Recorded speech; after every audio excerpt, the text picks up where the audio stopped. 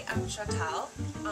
Today we're going to be making a cocktail that we just came up with called the Early Bloomer. It's that interesting time in which the cherry blossoms are blooming, the crocuses are croaking, and it's not uncommon to see a daffodil next to a half foot of snow in some parts of the country. We wanted to make a cocktail that would kind of celebrate that first gasp of spring. The cocktail sort of started with the idea of freezing edible flowers inside large ice cubes. We got the edible flowers from Susie's Farm, which we love. They actually sell just a grab bag of edible daisies, edible orchids.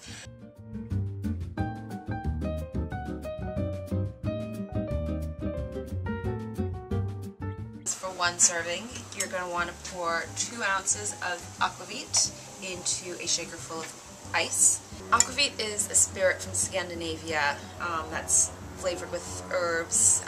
It has a very strong caraway flavor.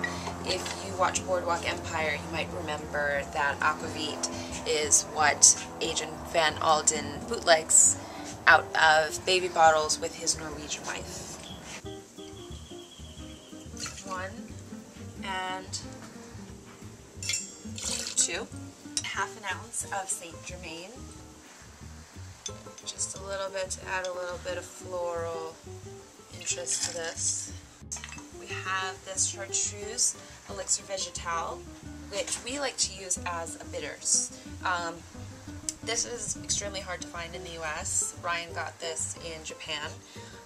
Apparently they sell them at pharmacies and all over France. So if you can't find this, you can just substitute just the wonderful original Chartreuse. A couple of shakes. 1 healthy teaspoon of orange marmalade. Rather large pinch of fresh sage.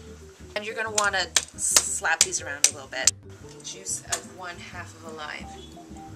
Just juice it right in. Strain it all out into glass. Club soda. Grab a cute little daisy right here. Tuck that in next to our frozen orchid. Wind the leaf around the glass a little bit to add a little bit of atmosphere. Dunk that in there. Dunk this in here. Here you have your early bloomer.